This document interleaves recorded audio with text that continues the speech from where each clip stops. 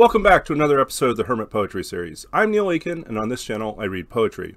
Mostly work by contemporary poets, occasionally some of my own, and once in a while poems from the past. For the last few weeks we've been doing a little deviation from our usual poem a day format, and I've been reading and discussing a particular poem by Li Bai as it is translated into English. We looked at 13 different translations. Or at least I read through 13 different translations after initially going through the original text in Chinese, reading it in Mandarin, and then talking about some of the some of the linguistic and stylistic and formalistic aspects of the poem as it appears in the original text. And then most recent episode in this particular translation series, we went through 3 particular translations. 2 relatively early, one from Pound, one from Witter Bidner, and one from the mid-1980s from Gary Geddes and George Liang.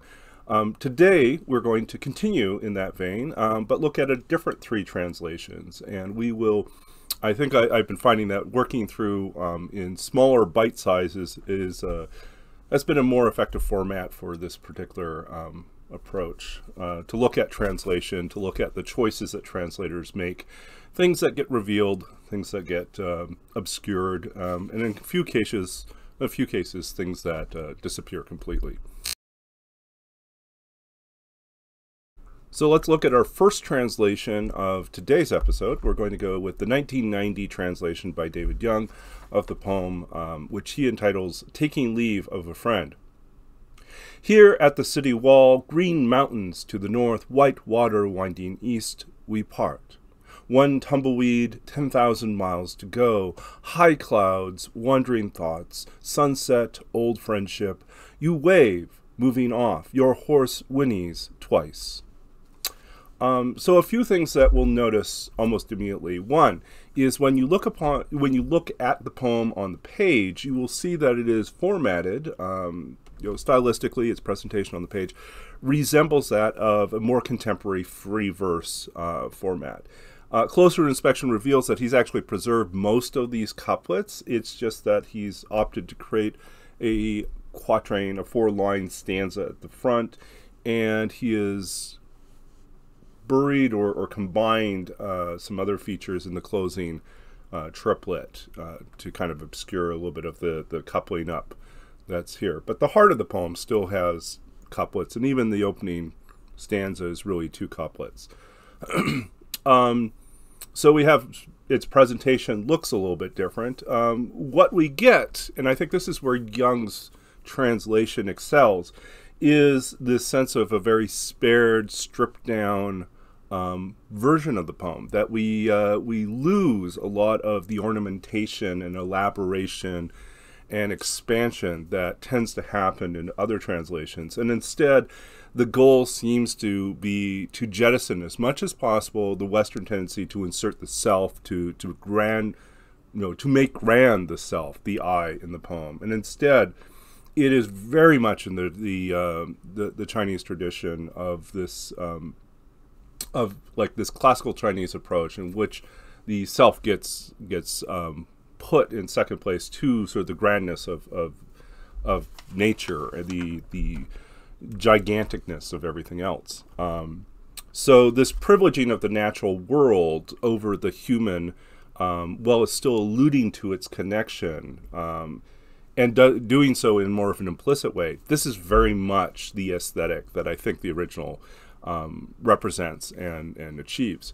So I think this is one thing that's really quite good. In terms of, another aspect of this, in doing this, it also achieves something really remarkable, which is it creates a tonal or emotional translation of the original text. We get, in English, the same feeling that we would have when we read it in Chinese. And I think that's really difficult to pull off. So David Young's translation really achieves that. We, on a more nuts and bolts level, looking specifically at some of these lines, you'll note that he does this while at the same time not necessarily following exactly the same parallel structures that exist in the original. Here at the city wall, green mountains to the north, white water winding east, we part. He has created a different effect, which is whereas the original lines things up more directly as parallels, so you can see them like side by side on the page, he sandwiches them almost, not quite chiastically, but in a sense that there is the opening here at the city wall, and the we part.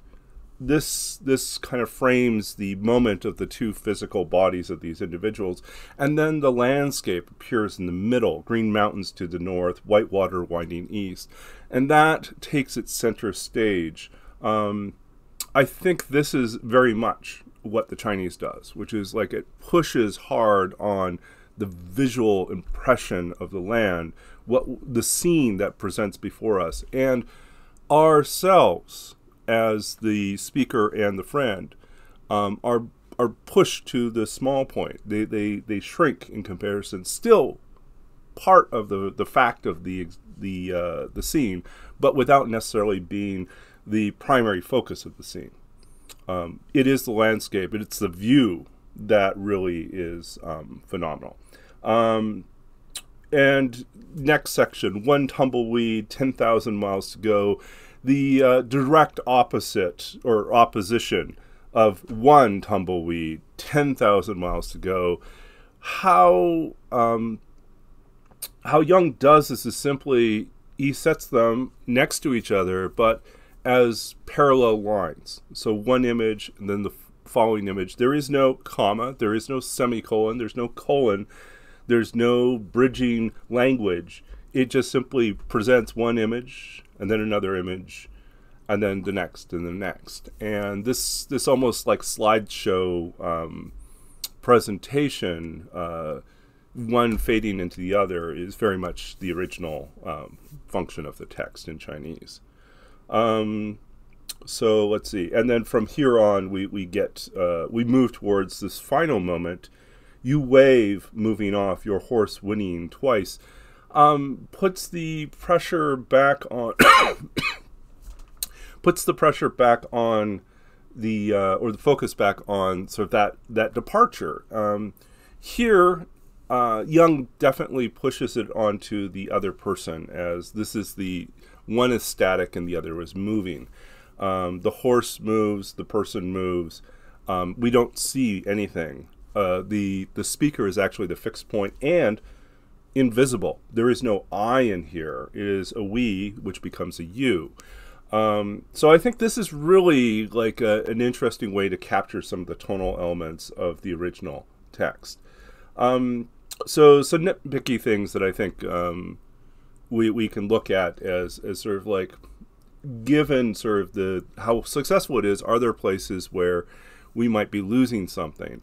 We lose a little bit, the green, the white get retained, mountains and water gets retained, north and east. We lose a little bit of that opposition between the stretch or the horizontal versus the curved. We preserve the winding here. We lose the sense of a stretched out before us view.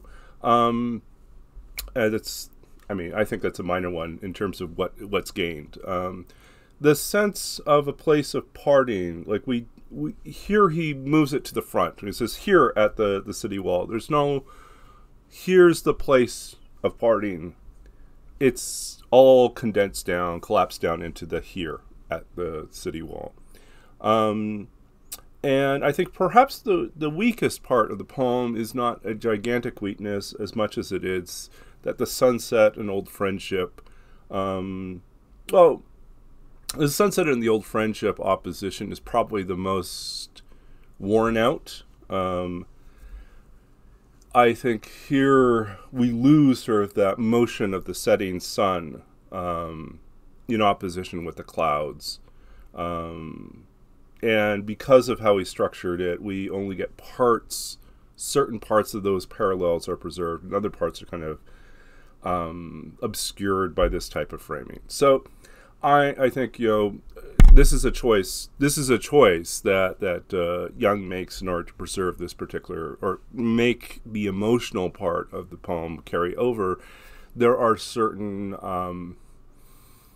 stylistic or linguistic features that make the poem work in parallel in the original language is simply take a backseat. We can't do everything, and so these are the choices that Young makes. Okay. Okay, so let's look at our next translation. This one comes from Yuan Zhong from Songs of the Immortals, an anthology of classical Chinese poetry, Penguin 1994. Yuan Zhong translates the poem as Farewell to a Friend. Green mountains bar the northern sky, white water girds the eastern town. Here is the place to say goodbye. You'll drift like lonely thistle down. With floating clouds you'll float away. Like parting day I'll part from you. We wave as you start on your way. Our steeds still neigh. Adieu, adieu. So, some things to note about Yuan Zhong's translation. Quite obviously, the most prominent thing here is the choice to replicate sort of some of the rhythm and music of the original by leaning heavily into the rhyme. In this particular case, the rhyme is amplified by the fact that it goes beyond even the original. In the original poem, there is a every second line is what rhymes, and that sort of yeah, it's more than every second line that rhymes. It's the same rhyme that recurs all the way throughout. Yuan Zhong's chosen to go a different route, capture or suggest some level of that music without necessarily preserving the exact original rhyme scheme. Some other things that I think are particularly interesting. So Yuan Zhong preserves the green-white opposition, the mountains, water oppositions, the eastern town versus the northern sky. In fact, when you look at it on the page, he has lined them up like vertically so that we can stare at those oppositions. What's interesting to me is his particular choice to translate and to create that opposition between the straight stretching out and the curve that's implied in the original in the second line, the hung versus the rao. That opposition gets recreated in the poem as bar and girds. And this is interesting to me because I think Yuan Zhong's suggestion that girds might work. I think here it's an architectural way that it works. The bar and the girds are thinking of this in terms of an architectural format. We'll see girds reappear in a different translation later on, not in this episode, in a different episode. But someone else uses girds and uses it in a very different way, which I think is even more successful. But I think what Yuan Zhong offers us is perhaps the first time that someone has opted to really try to find a new way to kind of capture and at the same time not just capture but create a more compelling linkage or parallel between the two parts. That sort of the gesture of the stretching out versus the gesture of the turning or the bending. Okay, so they feel like they're in the same family. So other things that I think are working fairly well. I think here Yuan Zhong attempts to find like a substitute something for the image of so the artemisia flower, floating in the wind, which doesn't really have a great Western equivalent. The tumbleweeds has been sort of the fallback for most people so far, with the exception of sort of the loosened water plant, which is probably the least compelling of the ones. Here, Yuan Zhong opts for loose thistledown, which I think maybe image-wise is really close to what we're seeing, which is something that drifts on the wind, that's very lightweight, that immerses, that appears as part of the pollination process of the flower. Is it exact? No. I think it works. I think there is perhaps the weakness of the poem or at least the thing it struggles with, is in introducing this high level and regularity of rhyme. Now it feels that certain words get lost because they're so prominently pronounced.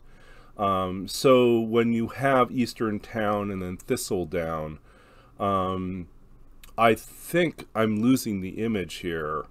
The Thistledown now feels mostly in service to the Eastern Town that preceded it.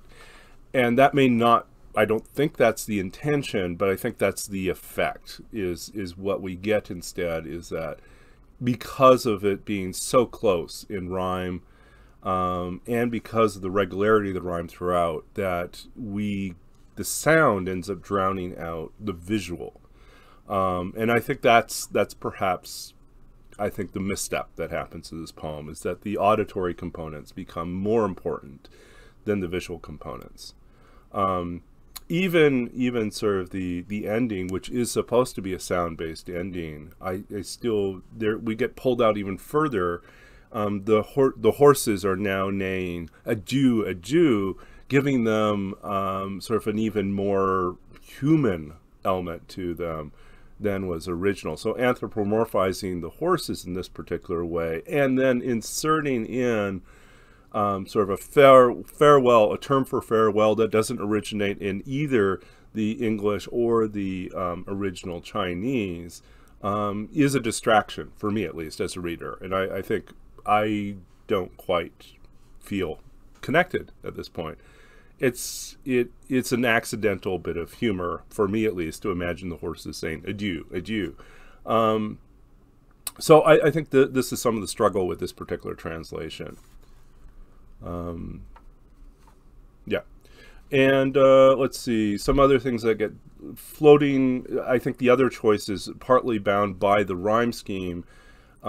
We end up with some grammatical issues or some other challenges that, again, I think the poem suffers in its effort to live up to this ambition to create sort of the formal structure and the rhyme. So examples might be like, by this particular phrasing shows up a couple times. One is like, floating cloud, you'll float away.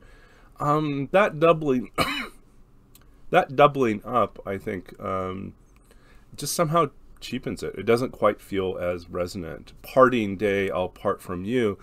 It feels it's trying to be clever in doing these type of word plays and doubles, you know, and sort of repetition or reinvention of the term. So this type of wordplay, I think, actually, while it may be trying to echo some of the things that occur in the original, but transpose it onto a different part of the line or a different part of the image, I think have a counterproductive effect. So things that work, I think the bar and the gird is an interesting choice. But overall, I feel like this poem is trying too hard to recreate something in the auditory sphere, and somehow that translation ends up losing most of what was appearing in the intellectual and sort of the conceptual and the visual level of the poem. Okay, so I think we should probably move on. So our last one that we're going to look at today is translation by Wai-Lim Yip from Chinese Poetry, an Anthology of Major Modes and Genres, Duke University Press, 1997. I think Wai-Lim Yip's translation, and especially, I would say even more so, the book, the anthology, is phenomenal in the depth of scholarship and discussion that go into introducing these different forms that appear throughout Chinese literature, especially in poetry, and sort of a consideration of what's going on in there. For all this work, the scholarly work that goes into it, and his efforts to kind of present things, you know, both give us the visual, you know, the graphical representation, the original text in Chinese, in calligraphy often. and then sort of supplement it with the raw text and then go through and give the translation, I think really lays bare sort of a lot of the translation process. At the same time, I don't think that he's always as successful as he intends to be. And I think oftentimes it's an illustrative example to say, like, here's a translation that comes out of this. But I think that there are other translations that do succeed on a greater level. So what is it that we can learn from Wai-Lim Yip's translation? Well, let's look at it. He translates the poem this time as taking leave of a friend. Green mountains lie across the north wall. White water winds the east city. Here, once we part, lone tumbleweed, 1,000,000 miles to travel. Floating clouds, a wanderer's mood. Setting sun, an old friend's feeling. We wave hands. You go from here. Nay, nay, goes the horses. In Wai-Lim Yip's translation, I think a number of things we discover preserved particularly well. One is he chooses a more subtle opposition between the horizontal and the vertical, or horizontal and the curved. So the straight and the curved here. The Green Mountains simply lie across the north wall, whereas the white water winds past the east city. So it's he tries not to overemphasize, but yet still preserve in a more subtle way sort of the horizontal straightness versus the curvature of the river. So I think that is particularly effective. The other interesting thing that Yip does is he wants to preserve the parallel structures and parallel oppositions that appear throughout the poem, but does so without doing an explicit connector, in the sense that he doesn't use like sort of the metaphor and simile to do this. Instead, it is simply a semicolon that he uses to break things up. Lone tumbleweed, 1,000,000 miles to travel. There is, again, this idea of juxtaposition, placing them side by side. The semicolon gives him a way out to say that they are linked, but they're not equivalent. And I think that's a kind of an effective way to do it. Do I think that necessarily we have to rely on punctuation to do that? I'm not certain. I think here it's a way to go. And I think, it does at least provide the reader and someone who's reading it out loud sort of cues as to what to do with those lines, where the caesura should go. Let's see. So a few things that get interpolated and modified. So one interpolation is basically the change away from 10,000 li to 1,000,000 miles. And so 1,000,000 miles is, in our contemporary culture, a sense of that vastness, of impossibility, of distance. And I think, I understand sort of the reason to lean towards this as a way to emphasize that. So I think sort of the contrast between lone and 1,000,000 miles really has a dramatic effect at this point. I feel maybe I'm a purist in this respect, but I kind of like 10,000 nonetheless, even if it's more words. It does feel like that is part of the idiosyncratic nature of like this particular comparison, which comes directly out of the language.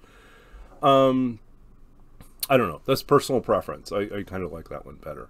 The floating clouds and wanderer's mood. And then setting sun, old friend's feeling. We have here preserved then a sense of feeling. But here, I think we lose the thoughts, like the wanderer's mood as opposed to wanderer's thoughts or intentions. I think we're now in the territory of obscuring a little bit of the original. The floating clouds are set in opposition to the setting sun. Here, the natural object is given sort of direction and action. And it's done in this infinitive form. I think there's a consistency with what he's doing, but I'm not entirely sold yet either. I feel like it's becomes obvious that this is a construction that's being attempted.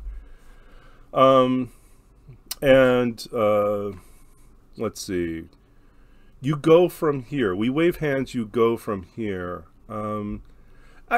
Again, it can be more direct, but I also feel there's something obscured in the sense that it really is their departing. Both of them will actually turn and leave at this point, but one of them obviously is leaving on a longer journey. I don't know. It just feels maybe a touch too colloquial. I don't know.